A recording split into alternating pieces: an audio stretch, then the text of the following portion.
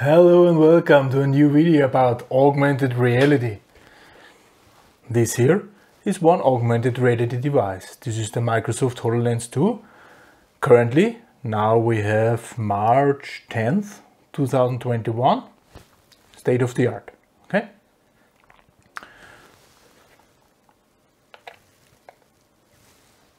This is how it looks like if we are wearing it. Okay? Well, looks a little bit big, yeah, but you know the challenges are that we do have quite something to calculate. This little device here is a computer I wear on my head. I have two displays in front of my eyes. I have sensors which can locate myself into the room, So there's not only GPS, there are more. Simply because, you know, all those mixtures, that's a pretty hard task to really identify where you are, because all of the sensors, gyroscopes, GPS and whatever position sensoring and so on, which is used, they all jitter a little bit, they all make a little bit mistakes and so on. And to really calculate where you are, this is one big task of such devices. Well, I'm currently filming also with the HoloLens as well, so you will probably see after I do show the the footage, yeah. And now I want to just show you how it looks like, how it may look like.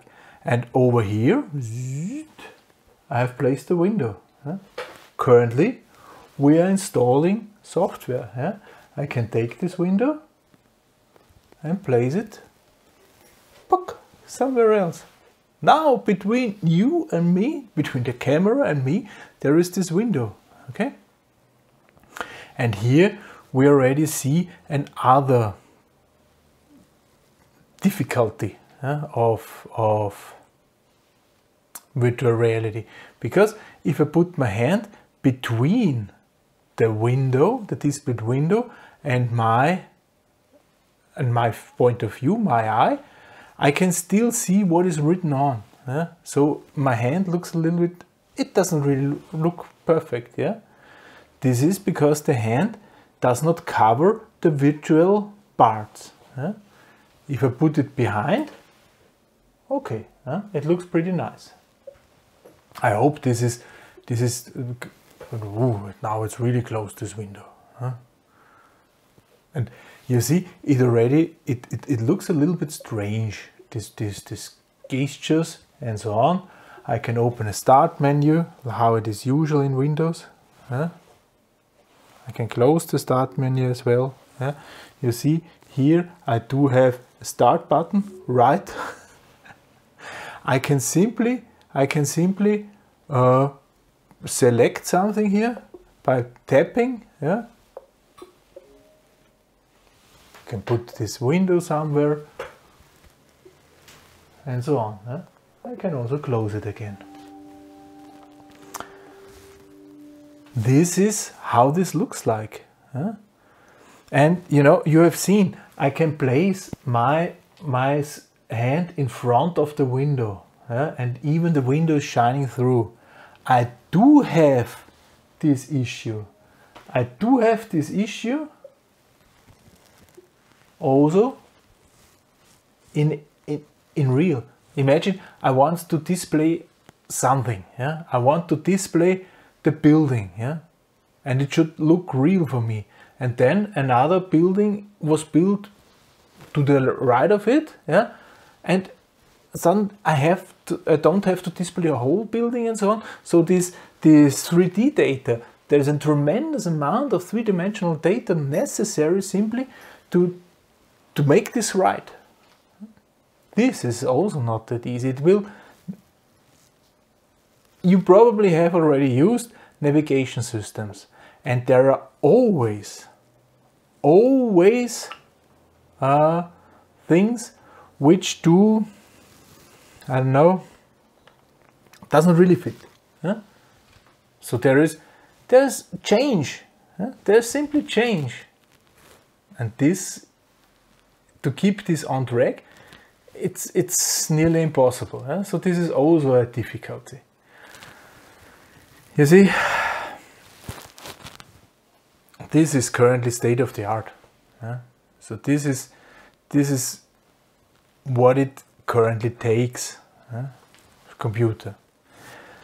Also, difficulty is, you know, all the sensors, they are working pretty well right now. What I told, But to make this work in a smaller scale, so maybe something like this, we will work a while, because this is not really suitable for walking around with it.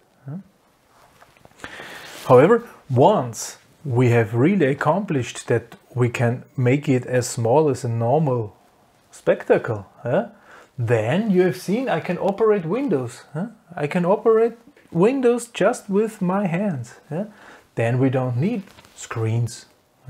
We don't need, I don't know, I can wear my phone and the display of my phone, it's displayed simply somewhere in front of me. I call somebody and I have a built-in Bluetooth headset, and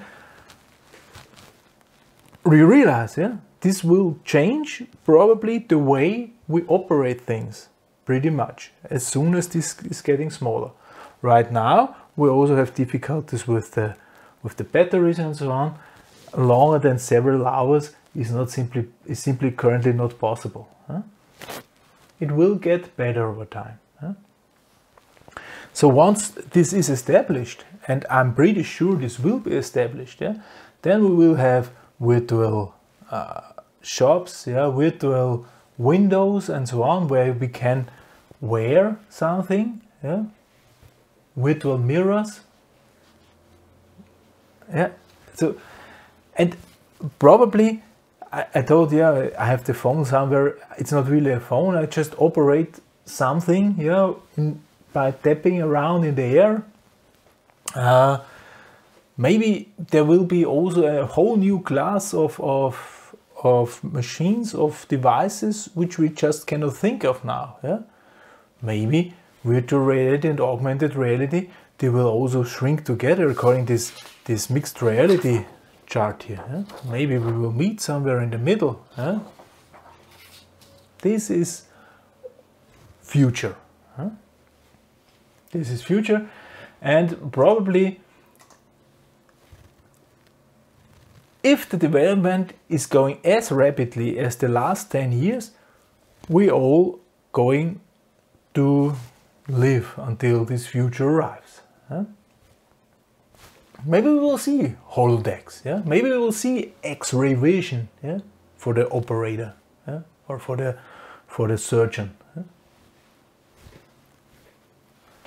X-ray vision in walls. You can see where the lines are, power lines, water lines, and if I drill inside, I'm sure I hit it, not just by accident.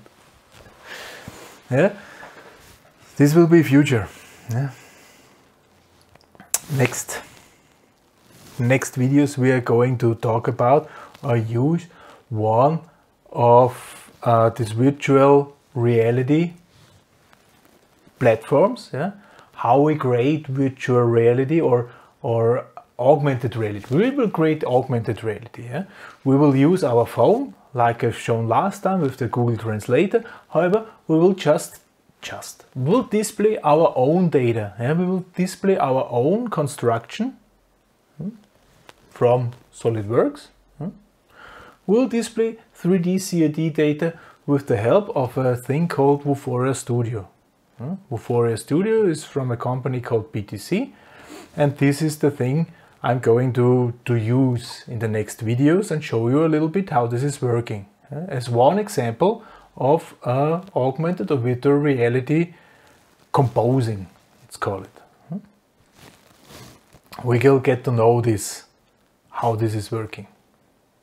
For this time, thank you very much for listening. Goodbye.